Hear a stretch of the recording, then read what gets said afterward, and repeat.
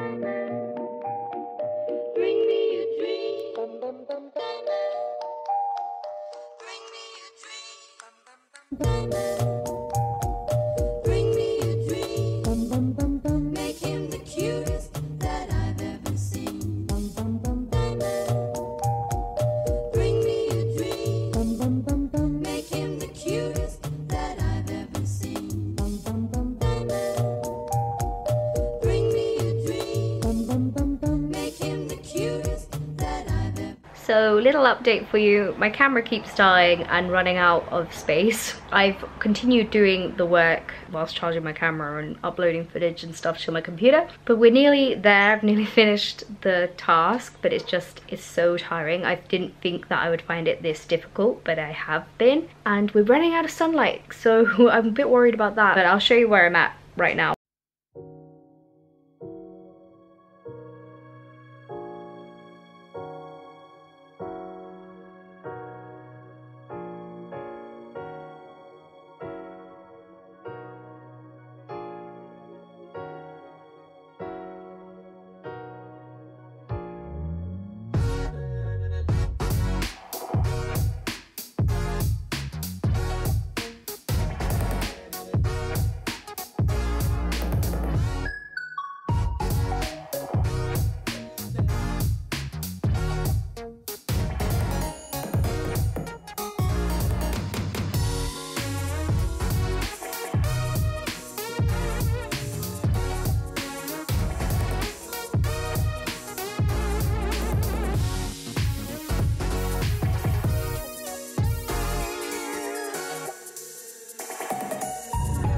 So I was in the middle of Dina's Draw This In Your Style challenge, and I was really enjoying this one actually. The thing is, because I've got to work on lots of stuff, but it's watercolors, I have to wait for the watercolors to dry, so I'm kind of flicking between pages and waiting for it to dry as I go. So that's probably why you're seeing a lot of me like skipping around. I'm doing Casey's Draw This In Style challenge, obviously very early stages there. This has been a really fun exercise. I think some of them are turning out better than others, but I've just got 3 pages to go really, and then small little details to add. But it's just, we're running out of light and I'm worried because, I mean, the sun won't set for another hour or so, but yeah, I need to get on with it.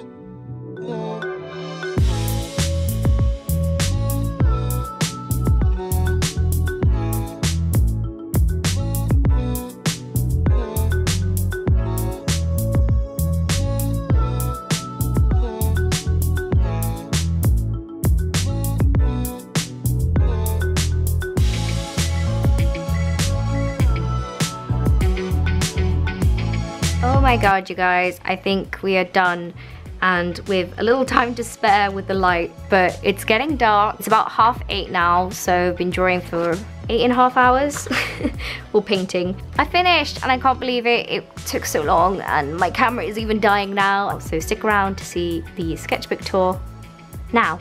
Good morning everybody, it is now the next day, and let me tell you, I am really tired. It's so pathetic, but I'm feeling so drained by this, and I think I've even caught a cold. Oh my god, guys, the stress of filling only 12 pages. I'm honestly quite apologetic that it's 12 pages because I feel like that's not many, but then as I was doing it, I was like, this is a lot, and it was hard. I kept hitting a wall thinking I'm not going to be able to do it, and I'm just going to not have a video to put up. But I thought, like, just keep going and try and enjoy the process. And I'll obviously discuss like when I hit walls throughout this sketchbook tour, mini sketchbook tour, I guess. And so let's just dive into it, shall we? So the first page was the second page because this was the first page. I worked on this one first. So I worked on this page first, and then I realized that I had missed this page. I spent ages on this one trying to figure out how to layer with watercolor and then go over and do different leaves and stuff, and then do different points of depth. And I really like some of the gradient work in this piece, but overall I'm not really like 100% into it.